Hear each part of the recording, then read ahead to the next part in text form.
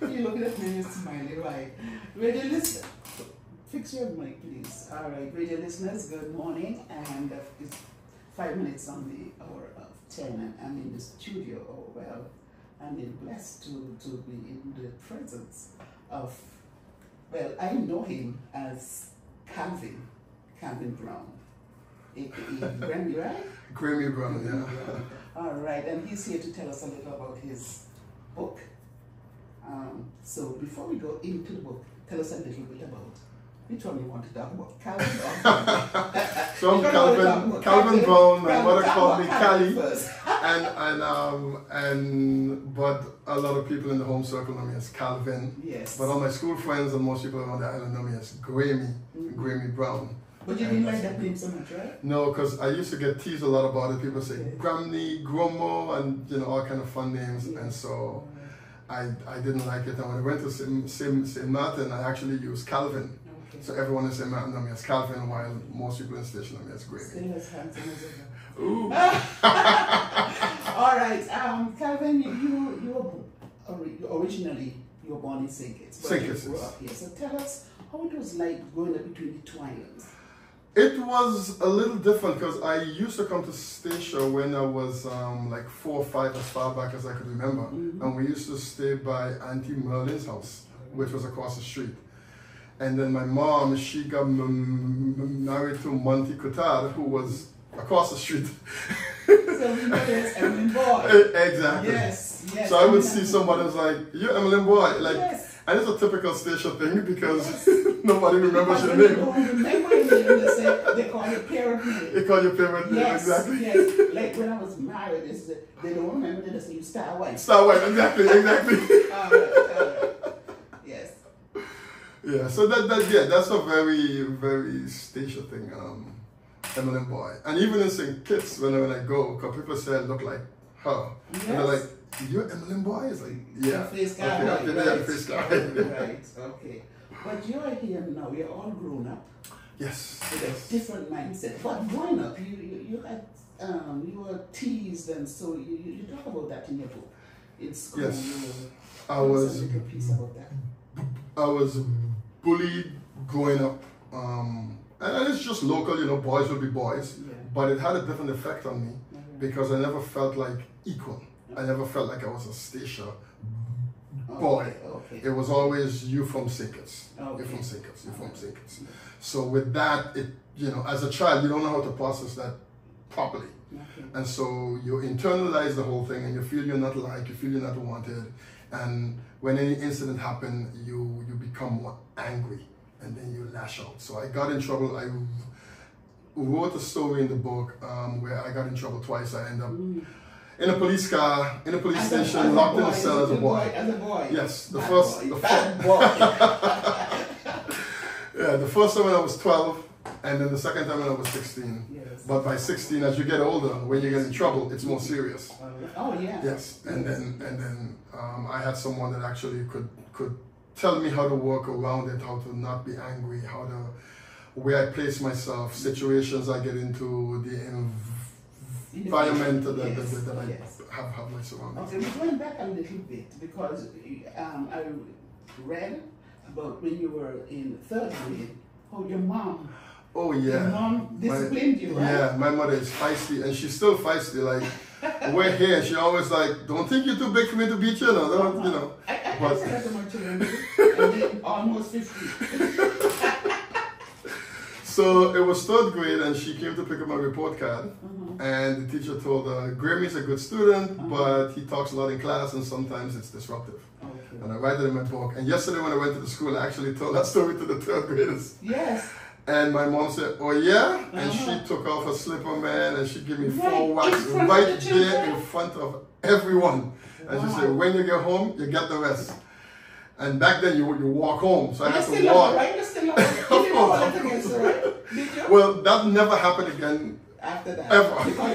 Yes. Okay, and now in these days, you cannot do that to our children. We cannot discipline our children. It's very. That is not very. I mean, we get a couple of them things, and look, we turn out good, right? We turn out pretty good, yes. All right. Now you are here to tell us about Your book. What's the title of it? Learning the Business of Life. You put it on the turnaround. It's on the other. Oh, yes. Yes. Yes, so learning the business of life. On the cover, I have a photo of me about 1.5 years old, learning to walk, and then a photo of the other photo, the Calvin, you know, right? That's that face. Yes, and then the older one. That's more or less where the book starts, and then me underneath how I am right now. That picture was still taken about 6 months ago, and so the book is learning. So it's my upbringing. The things I learned, all the values. So what motivated you to write a book like this? My mentor, from young growing up. Well, when I look around now, most kids are raised with this screen in front of them. From 2-3 years old, the parent give them the screen to keep them quiet, keep them focused. Mm-hmm. But what is the content? What content are they actually learning? And if you don't learn these values and these things that you're going to need when you grow up, then you grow up and you don't have them. And now you start learning fundamentals as an adult rather than as a child. Okay, but growing up, did you have this in you to write books? What you wanted to, when you're young, you want to be a this, you want to be a teacher. I wanted to be a teacher. Okay. See where I am now. Yeah. You have this in mind, all right?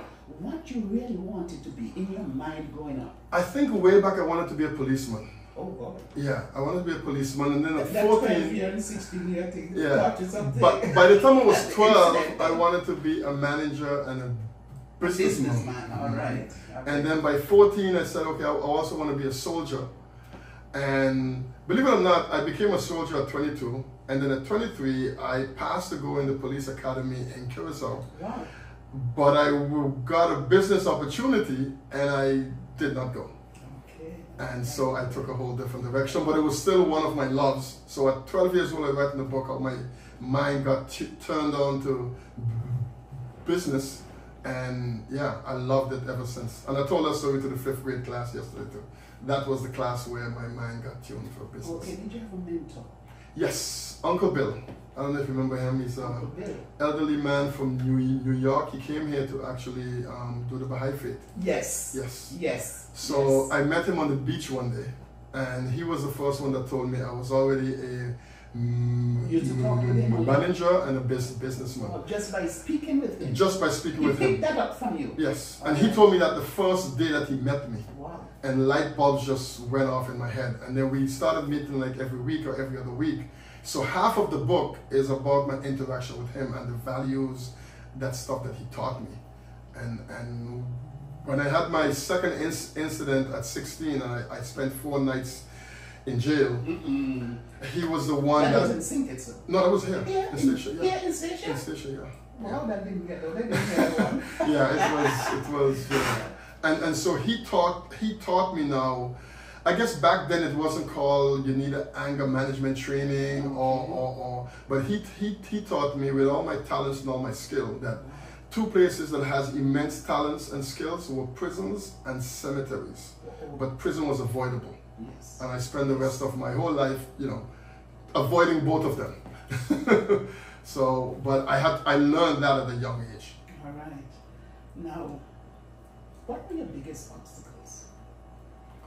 My biggest obstacle, I can't say I really... Setbacks. You had any setbacks? I had setbacks, but they were not the type of setbacks that changed my trajectory. Okay. Because, again, at a young age, my mind was already tuned. There's always going to be something in front of you. You have to go around it. You have your left, right, you have over and under. And then you have through. And when none of that can happen, you go in a different direction. But you always have in mind, if you really want to accomplish that, you still come back to it at some point, when maybe those obstacles are not there. All right. The title of your book, Learning the Business of Life. So Uncle Bill taught me that business and life was one and the same. Yes. Right? Most people separate them.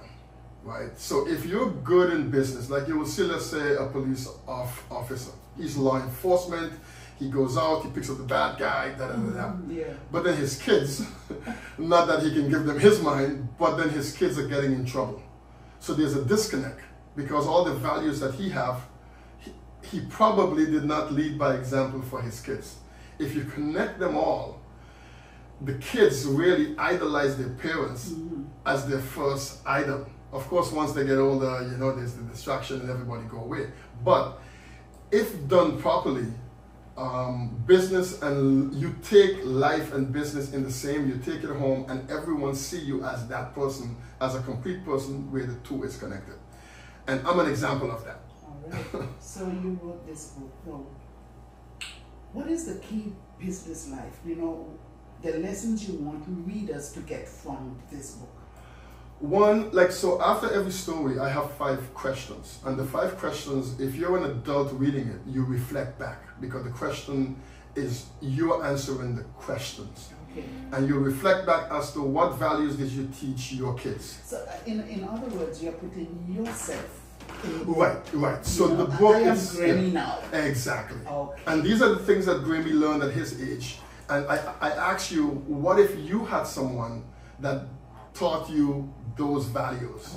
Or what if you had that idea but had no one to help you with those values? Exactly. And it's for you to now say, okay, what have I done with my kids?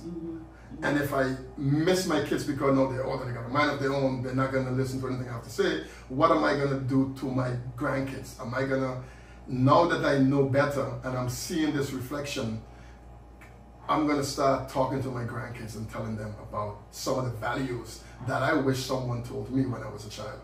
And if you're a teenager, you can look at yourself and say, okay, I'm missing this, I'm missing that. I need to start focusing on this and that. Like I said in the book, I learned at a very young age that if I have cash and I want a thing, I have to use the money to get the thing.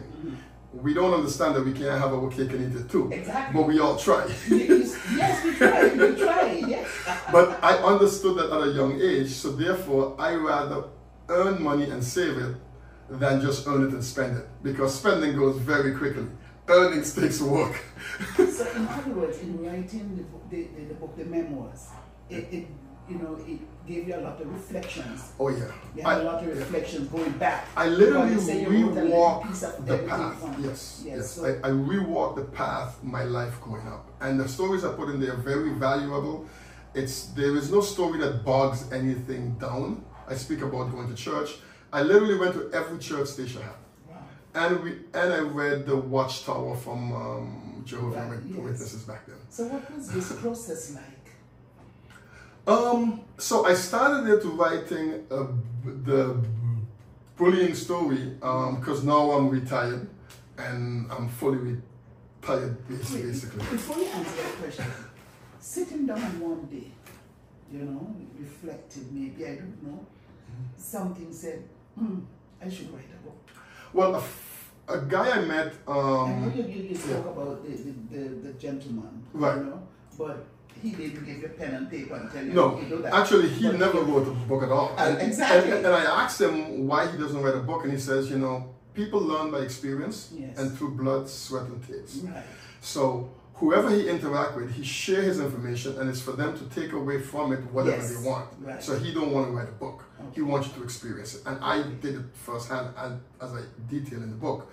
For me now, I met a guy who said, yeah, you should write a book, and he was working with kids, at-risk kids. You always, let me put it this way, when you meet people, you give them a little info about you growing up, right? Yes. So that maybe is something that motivated you? Yes, so when he said he worked with at-risk kids, and I wanted to tell your story, yes. It was a connection. He said, you should write a book. Right. I was like, yeah. And then when I decided to write a book, I said, okay, I'm going to write a paper first, which will be a white paper, and get the paper out there so people can understand who I am, what it is I want to talk about.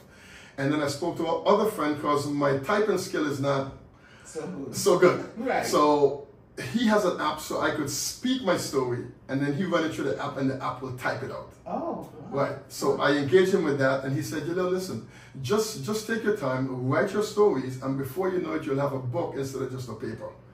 And so I sat down and I started. I started October 8th after my birthday.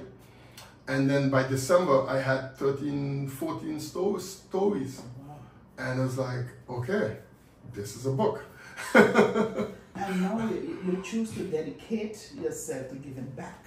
Yes, yes, because that's I have a lot of time on my hands, and I want to help. And I noticed you're a mentor because, well, I didn't see you, but I'm hearing that you were in different schools, so you're mentoring to the youth, right? Yes, yes. Why focusing so much on the youth? Because you don't want to give it back like Grammy.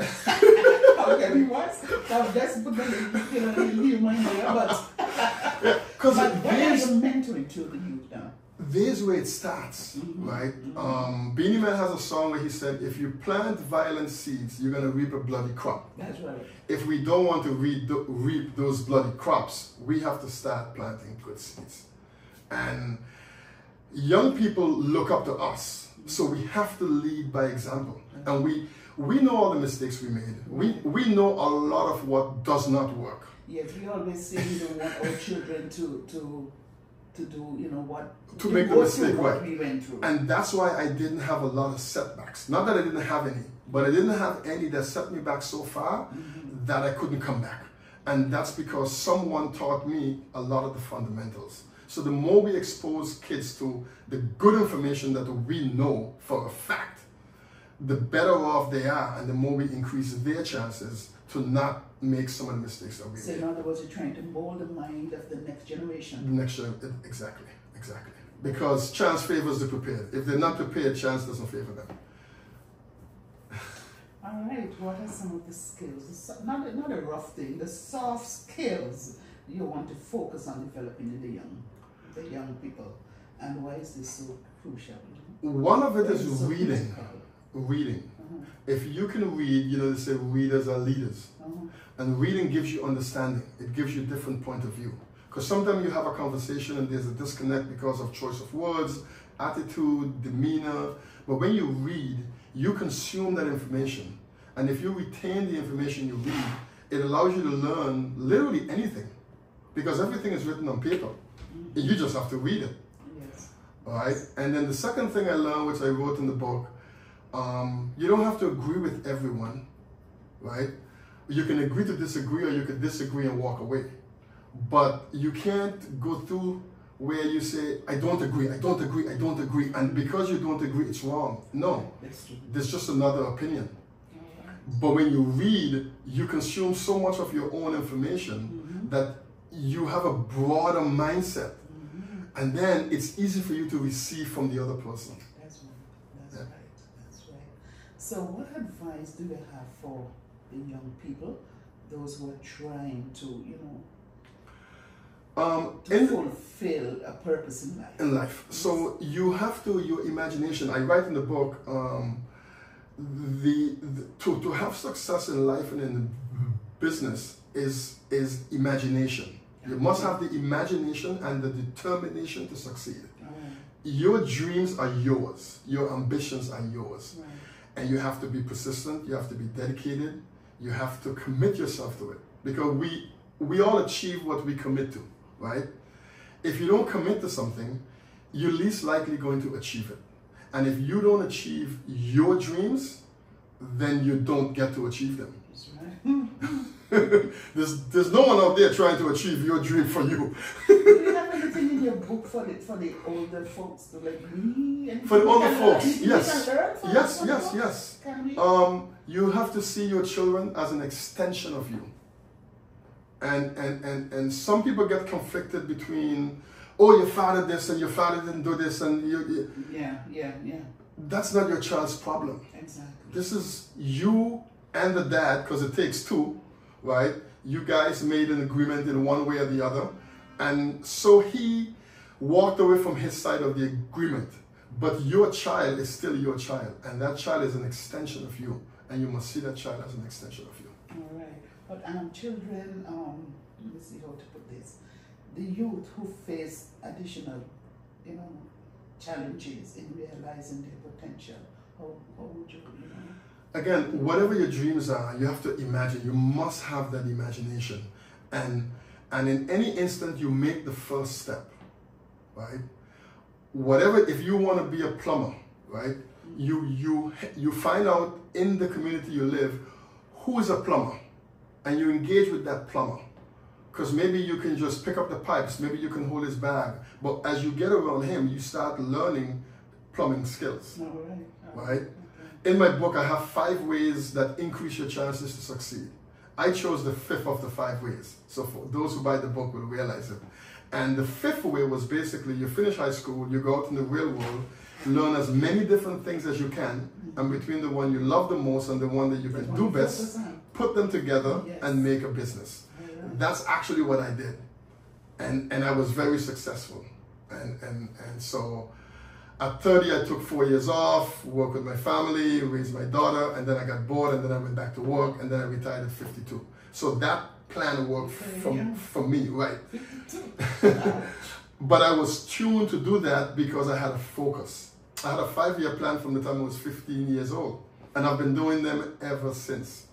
Every 5 years, I make a 5-year outlook. A book was not in my last 5-year plan, and at the end of the year, I'm coming up to the end of my 5-year plan. But I have more books in my that I'm going to put in my next 5-year plan. Right. But from your readers, what is the feedback you're getting from readers? The feedback is a couple of things. One, it flows, so there's no story bogging it down, which is what I aim to do. It's not boring. No, it's not boring. You get a little humor right, and there is humor. There is some. You may cry a little bit, but you're gonna laugh. There's a lot of mishaps. I had a dumpling mishap. You have to read that one. I'm not going to say it out loud. and it's like, oh wow! I wish someone had basically took me under their wing and tell me a lot of the things that you learn as a teenager, because plenty of the mistakes that they made, they could have avoided. All right, we're gonna. I have your book right here in my hand. You gave it to me. Thank you. You're welcome. Let's get on some of the introduction. Is that starting with the entrepreneurial journey, the discovery, about me? Okay, we about me. So about me, you get a little bit of my family and growing up and those things. The contractor. Yes, I worked at about 13. I got a job from a contractor, hooker. And the job was to go, they were building the Golden Rock houses, the last phase, and he had 25. And my job was to basically go to the site and take nails out of the from the old wood? The old wood, so he could reuse them. And then I had 4 pounds. You bend them out. And I straightened them back out, put them in a bucket, and then I put the short 2x4s in a short pile, and the long ones in a long pile, and the plywood the same thing. Yes. And that was like my first subcontractor job. So you wrote about that. So I wrote the details, and he told me something that was very valuable that I still carry with me. A job is nothing but work. If you don't want to work, don't get a job. All right. And we're going to continue with the contents and the introduction of this book. You have the altar boy. Altar boy! I was an altar boy in 2 churches, the Anglican church and the Catholic church. Wow! So I talk about that, and I talk about prayers I learned. I still pray, I still say grace. I still have a nighttime prayer, I still have an early morning prayer, and I still do that religiously every day. Yes, exactly. And she taught all of us those prayers that we still say today. I do. I think the mentor. The mentor is meeting Uncle Bill. Right? Spoke about that already. What about the time? He taught me a very valuable lesson about time. So you know we have Statia time. Yeah. Yes. Yeah. Oh yes. Yes. So he taught me that time does not exist. There is just time. And I had to meet him at 3 o'clock one day, and I reached there at 3:17. I think it was a Monday or Tuesday, and he told me, you know, when I saw you wasn't coming at 3 o'clock, I made other plans. All right. And so we had to schedule for like 2 days after. And what did that do to you? I was never late again. I'm still not late to everything. You saw I come here like a half an hour early. Of course. Of course. All right. You spoke about you spoke about the 5-year plan. You gave us a little. Yes, the 5-year plan. You talk about the bullying. What the cost of living? Cost of living. So many of us doesn't understand what it costs to live. We don't understand savings. He taught me, I wanted to leave Statia and go. And I wasn't 18 yet, and he told me, well, so he broke it down for me, what does it cost? You're going to need to pay your bills once you go. And he asked me, what does it cost for you now?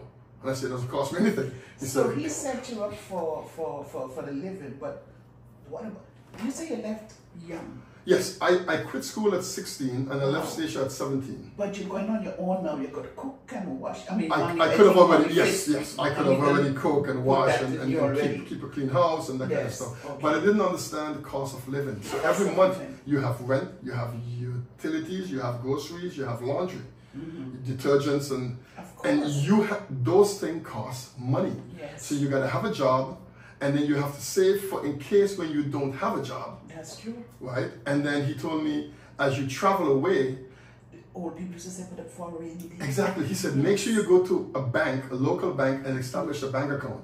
Because that establishes you as a saver, which allows the bank to look at you as a future trustworthy borrower. And you know, sometimes when you're going up on your own, you have to cut your eyes on things. Oh, yeah. Are you teaching the young people that? Yes. They really need to know this. You can't. Because things are more expensive now than then. And there's more things now. Yes. So you can't have the money and have the thing. Exactly. You must trade one for the other. Exactly. And the more you make your kids spend their own money, so instead of you buying the candy for them or the ice cream, whatever you give them based on their chores or birthdays or whatever, make them spend it themselves. So they understand how quick money goes. Yes, yes. Wow. He said money's like a stranger. If you treat it nice, it stays. They will stay with you if you treat a stranger nice, but if you don't treat them good, they say bye. Yes, and this is what we're going to talk about. Goodbye and hello. Goodbye and hello. That was leaving Statia. So when I left Statia to go to St. Martin, initially it was for 2 weeks. And I said goodbye to the quill, and you know, back in the day you had Arnold Schwarzenegger in the movie said, I'll be back. Yes. And I said to the quill, I'll be back. I wrote that inside the book. Right. But I didn't just stay for 2 weeks. I ended up spending a year and a half, almost 2 years in St. Martin. And then I came back at the age of 19. And then I met Uncle Bill and we sat down and we spoke a little bit and we compared a 5-year plan that I made at 15 to where I was at 19. So the photo on the back of the book is where the book kind of ends. That's me at 19 years old. All right. Pursuing the business of life. Let's talk about So this book is one of 3. So this one is Learning the Business of Life, where I learned all the fundamentals, and then Pursuing the Business of Life will basically take place in St. Martin. It's a difference. Tell us the difference between that. Pursuing the Business of Life is an adult. I'm an adult, and I'm doing adult things. I got a girlfriend. I live by myself. I'm getting my heartbreak, and I have a heartbreak story on Heartbreak Hill, and then I'm working a real job. So my first job was actually at Super Burgers, flipping burgers. Wow. And my second job was the Indian store across the street. Madu. Exactly. Yes, I remember Madu. And then the third one was Yes, Madu. And my third job was working construction with Bonifacio. Right. So those 3 things I did at the age of 16 in 1 year, and then at 17 I left. Okay. So like I said, all the fundamentals, and I used to dabble with the radio station around you way back in the day. Yes. So because I used to come by your mom to get CDs. Exactly, from my CDs. Brother. Yes. Exactly. Yes. So when it comes to public speaking and all of that, I didn't have any professional training, but I just can jump in and do it because I've seen like you, I've seen Magic Luke, and I've seen all these different personalities do it. And it's just, you know, a little bit of monkey see, monkey do, but I'm doing the positive, not the negative. All right.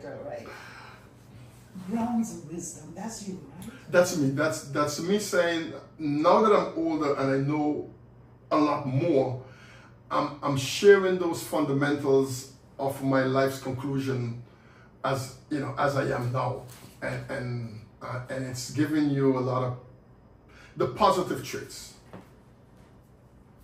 All right, we have the reflective insights. Reflective insights is a little bit more of elaboration on like, for instance, most people don't understand the 80-20 rule. I mean, most of us we want to achieve 100% of what we want, but we mostly accomplish 80%. And in chasing that extra 20%, we're risking the 80% we already have. And in many instances, people lose it all. All right. The book sounds, you're just talking about it and it sounds exciting already. All right. Yes. So Okay, I asked you earlier if you're selling the books, and you say yes. So the books, you could get the books from Emmeline Kuta in James. She's always on the balcony. You get your top up, you get your SIM card, and now you get the book, Learning the Business of Life. So if they want to really know who Grammy is, who Grammy is, and where he come from, become. and yes. He used to be, and yes, he is now. No, right. Right. Yeah. So, you so have to read the this book. one for Statia people who know a lot of the stories, but now they get the inside scoop. They get to really see what was going on behind the scenes. All right. Now that you have this book, the first one, this is your first Yeah, one? this is the first of and three. And it's been published and going good. What is your next? So I'm working on another book. What is next? I'm working on another book right now, and you can find it on my website. There's a 10-page download for free, GrammyBrown.com. That's GrammyBrown.com, and it's called Gabriel. The next book is called Gabriel. Gabriel. It's a fictional book, right. and it's about a police officer who's also a priest, and he's an investigator. I put it together nicely. Yes. Oh yes. And you said it have to start with creativity and imagination. So that is what you're on that. I'm at that level now. On that level now. I'm at that level because my imagination is so just broad, going big. and I love going to the movies. I've seen a lot of movies. I love to read, so I love to tell stories. All right. So I'm basically creating a story. So he gets convicted of 5 murders in Turkey, and everything takes place in Spain, Barcelona, Spain. Your brain. Yes, it takes place in Barcelona, Spain, and he's accused of killing 5 people in Turkey. Wait, you know the whole story? No, this is just a plot, yeah. Okay. And it's a country he was never in. What's the name of the guy? Gabriel. Gabriel. Well, what do you mean Gabriel? When you read the book, you'll find out. That part you have to read. Yes. Police and a police, something like that. Yes. All right. So and then so they basically accuse him of that, and he was sentenced to 5 consecutive life sentences. Wow. And then he escapes, and he comes to the United States, and he's intercepted by the FBI, and in FBI custody, that's where the book starts. So you get the premise, the setup, and then the book starts where he starts to basically tell the FBI what happened. Yes, and he starts from the beginning. So that's where the book goes. So you get the first 12 pages for free, and then hopefully I will have this book out in June. Yes. Now you're here on Statia, where I would say your hometown. Yes. Your hometown. Most of your years were here. And you're going to the different schools. And how are the children, how they, because some of them don't know you. No, they don't know me at all. Yes. You know, funny. Maybe 1 or 2 of the teachers, not much. Yes. I know Lucinda because I grew up with her, and funny, I met Doreen because Doreen, I went to school with her, and our birthdays are the same day. So people used to say, "Oh, Doreen like Grammy, Grammy." So let me ask, how are the children accepting you? Because I mean, it depends on how you come over with your presentation. Just very simple. And I made them laugh because I asked them. You're not just standing up there and talking. I gave pens to the kids that had the best grades, and the kid that is the best behaved. Right. Because I had this misbehavior in school, so it was very interesting to see some kids raise their hand like this, and some when you ask a question like, who gets the best in history, because I was a history buff. Some kids would just go, they stretch their entire hand up there, so that was fun. And the interaction was good, and who wants to be a writer, and what they want to be when they grow up. So like all of the things that I wish that many kids would get asked, even by their parents, what do you want to be? So I'm doing a project with the K1, K2, first and second grade, where they're going to write who they are, the grade they're in, and what they want to be when they grow up, catalog it, make a book out of it, and give each student a book so they can have, and one for the school, and hopefully the school can continue with it annually. In this particular case, because the Golden Rock School, it's 4 grades, so every 4 years they can make this book. And let's say like me coming back now, 40 years after, they could have gone in the archives, take this book and say, let me see what Grammy said when he was 6 years old. And then you go through the book. So this is where it starts, and I'm going to do that at no cost to the parents or teachers. or the school, and then we go from there. So in a way, you made them feel like this boy was troublesome, he was troublesome. Now look at him today. Yes. You think any one of them will say, I want to be like that, like Granny? I hope so. They haven't told me. I've met 3 of them that want to be writers. A couple want to be lawyers. One wants to be a mechanic. One wants to be a professional gamer. But this was not in your... No. No, it wasn't. I didn't even... I think I probably wanted to be new. I wanted to be something probably by 3rd grade or 4th grade. And now this is being challenged by kids kindergarten. And you love this. Because until you ask the question, you don't get an answer. That's right. Right? So any answer you want, you must ask the question. Anything else you think we missed? I mean, I think we went through the contents, but maybe something I missed that you would like the listening public to know about. 1, get the book. Most naturally. 2, you will find so much in there that as a grown-up, if you have kids, you're gonna say, you know what? My kid needs to know this. My kid needs to learn this. I need to say this. I need to repeat this. Because kids soaks up information, and you want that when they grow up, they're not hearing it or seeing it for the first time, especially the good stuff. So if you plant that seed now in their air and in their brains, they will remember it forever. And even if they don't have it on the forefront, at some point, it's gonna come in handy. They're gonna use it, because there's so many things Uncle Bill taught me that I can access and I can use, and that's what happened. I'm going right back to maybe my first question. I don't even know which one was the first one, but what do you really, really want to share? I want to share my story and hope that my story inspires others. So if you want to succeed in life, there's many different ways to succeed, but if you want to succeed with what your imagination is and what your dream is, it requires work, it requires dedication, persistence, commitment, and you must make the first step. Because until you make the first step, you're standing still. I can't believe this day will come. Seeing you as, every boy, this is very, very, very, and I'm very honored to have you here this morning. I'm happy to be here. I'm going to give you the last word. I mean... Yes, because I have to go by this, yes, the ECS. So I'm going to be, a lot of information is in the book. This is information that kids should know, they need to know.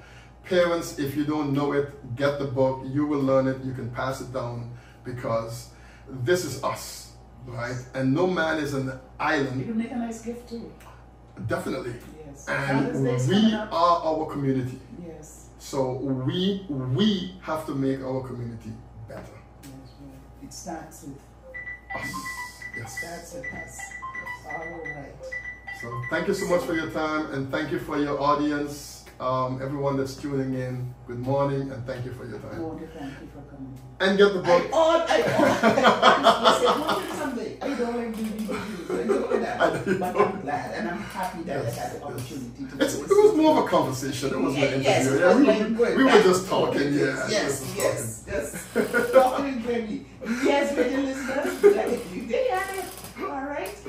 Thank you so much. Our very own. Can I say that? Yes, our very own. Our very own. Yes, our very own Calvin. I love Calvin. All right. Our very own Calvin. Calvin, nice having you here. Nice to be here. And anytime I come again, if DJ Betty's around, she'll be here. All right. There we go. Thank you. All right, radio listeners, there you had it. I hope you will do informed and, of course, support and get a book. He says from his mom.